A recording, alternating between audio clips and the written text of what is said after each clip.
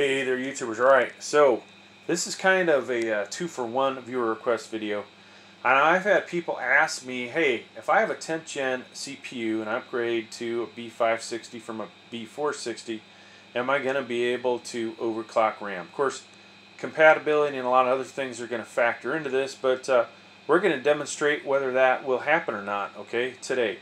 So we've got a 10th gen i3-10100, and we're going to have some 3600 megahertz RAM, at least in a Z490 it runs at that, and a Z590. Not sure what it's going to run at in this, okay? Well, maybe I already know the answer. Now, the other question I get asked a lot, people will say to me, hey, should I get a B460, H410, H570, Z490 motherboard for my i7-10700? And pretty much that answer has always been overwhelmingly get the Z490, right? The RAM speed does make a difference in certain games. So, that said, now we have the B560, alright? Will I recommend this over the others? There may be a good chance. Let's go ahead and check out the setup. Alright, this is the poor man's working bench, working test bench, whatever you want to call it. You know, I'm still in Africa, so I don't have my awesome granite countertop down in the basement to work off of. We are stuck here in a steel box, and let me just tell you what we got. Obviously, you saw the motherboard. We've got an Intel 10th Gen i3-10100. There is your stock Intel CPU cooler. Not very impressive, of course. We have G-Skill.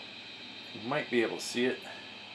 3600 megahertz RAM. Okay, 2 sticks, 8 gig, no SSD. So this is going to boot right to the BIOS, assuming it boots up. All right, let me turn the flash off. Let's go ahead and power this up. Of course, I have this little power button, and of course we got to turn the power supply on at the back. Don't forget that, folks. Don't forget that. Now we'll hit the button. Now hopefully I'll remember to put the link down below. This is pretty awesome. You don't need a case, folks. You can travel with just you know, a few components, and you don't need a big case. All right, so here we go. We're in the BIOS. Boom. There's our RAM speed right now. Basic clock speed 2133. We're going to do something about that, hopefully. This is, there you go. There is the motherboard model from ASRock. There is your BIOS version. Here is the CPU, i3-10100. Base speed 3600, or 3.6 gigahertz. And there you see the RAM. So, what do we have here, folks? XMP actually pops up. Let's go ahead and put the profile in, see what happens. So far that changed to profile 1.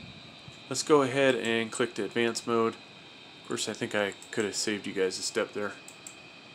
Save, yes, boom. Alright, let's see what happens when this boots up. Hopefully we have 3600 megahertz showing.